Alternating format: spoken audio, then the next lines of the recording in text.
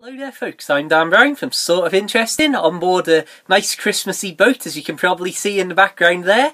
And what we're going to have a quick look at today is how to collimate a telescope with a laser collimator. So let's dive straight in. So first things first, this is our laser collimation tool. Now I'll say straight away, please use extreme caution with this as you are going to be shining a laser down on mirrors and you've got to be very certain of where the laser is reflecting to before you start looking down a telescope and, well, have the potential of it shining back up in your eye.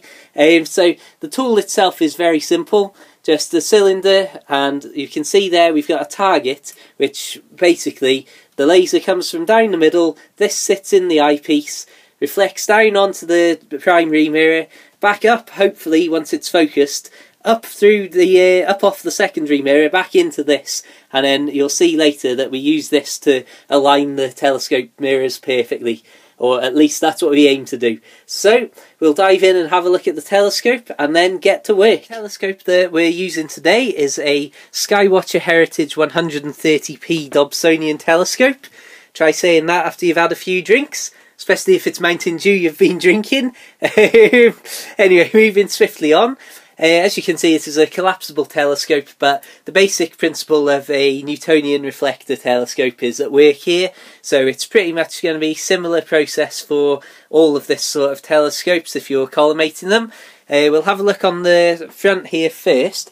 So we've got the secondary mirror there, which is the first one that we need to align. I don't know if I'm going to be able to show you this properly, but as you can see there, there's a large screw in the centre which we shall loosen slightly, which means then using an Allen key I can angle the secondary mirror, which will hopefully shine, and that's not the laser, that is just the Christmas lights that you are seeing in the bottom there.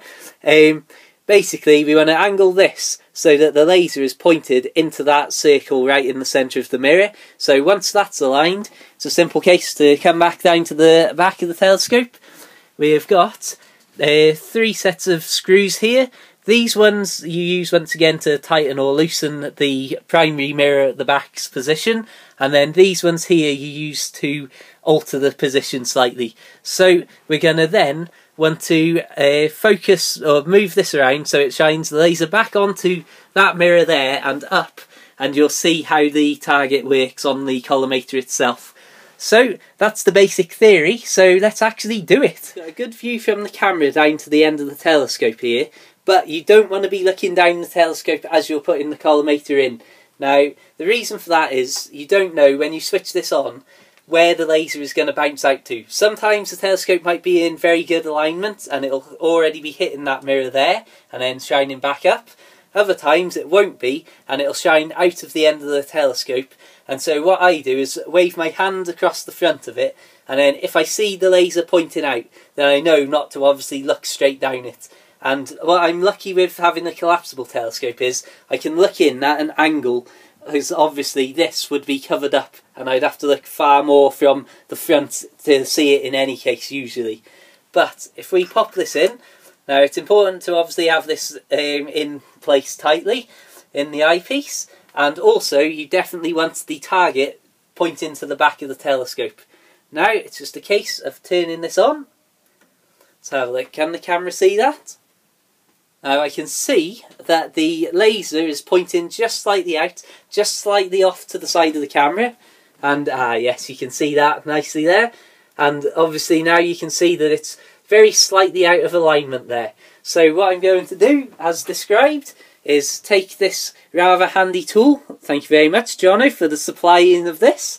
And like I say, it's a simple case. Very slightly unscrew that, just enough, so that I can then use these screws here. And you'll notice as well that as you're fiddling with this, it also moves the alignment of that. So once again, that's why you don't want to be looking down the telescope. And so then, it's just a case of using a small Allen key on this, but it will more than likely vary on telescope to telescope, but be a very similar principle of having 3 things to move to align the mirrors and something to screw to tighten it all up. And if we have a look now, which way are we going to want to do this, I wonder?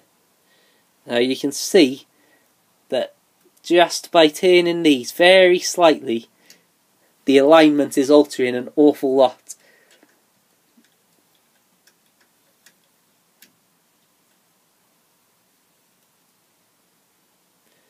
That's starting to get in place. Just need to raise it up very slightly. Now that's almost perfect there now. Just needs to come very slightly across. And I would say bingo. Now once again we shall see now when I tighten this. Is this going to start moving it out of line?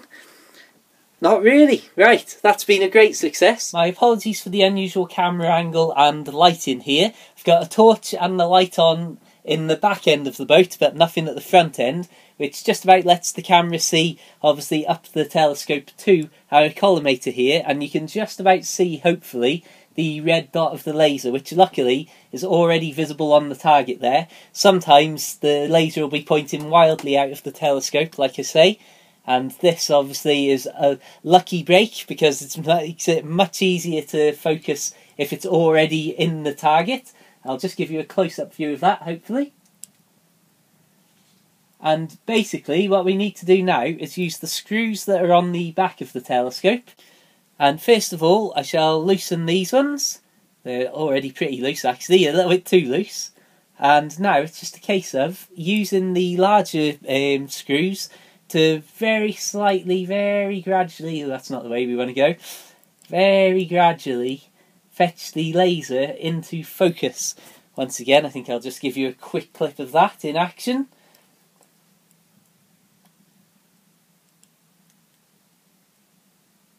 And as you can see, that should, hopefully, just keep unscrewing, just if you start to feel them tighten up. And we're almost there. That, I would say, is now perfect. Just a very, very slight movement up, and that's it. Absolutely spot on that. So, as you can see, the laser has pretty much disappeared because it's now going straight down to the secondary mirror, straight onto the primary, back up in a perfect straight line, and up right into the centre of the collimator that it originated from. And that is exactly what you want to see. Right then, I think it's time to get outside of this telescope and see if that collimation has made any difference. I'll do another video soon talking about what I've noticed and how quickly it goes back out of line and that sort of thing. Make sure you check out my other videos for a load more astronomy and an awful lot of videos about living on board a boat. Feel free to subscribe, like the Facebook page, check out my book called The Narrowboat Lad on the Kindle, all about my first year living on board Tilly here, and really, have a fantastic day. Until the next time, farewell.